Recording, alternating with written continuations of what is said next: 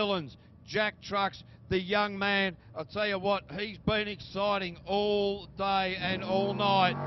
Can Jason Conroy, his navigator, keep him on the straight and narrow, better known as the Navigesser? Yeah, these guys have just been fantastic to watch this afternoon.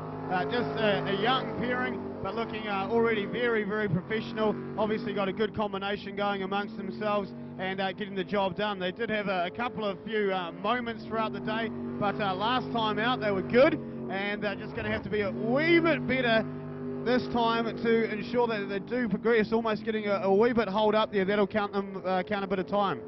Yeah, look, Harry Whelan's certainly got a good pedigree. His father, Phil Whelan's, been racing V8 Superboats for a number of years, so the young man has certainly been in amongst it for a while and really just unleashing, really coming to the fore as the lights came on. I said to you earlier, Jace, that young eyes might do it a bit easier, and you would suggest after that lap there from Harry Whelan's with a 55.113 that he's heading in the right direction, no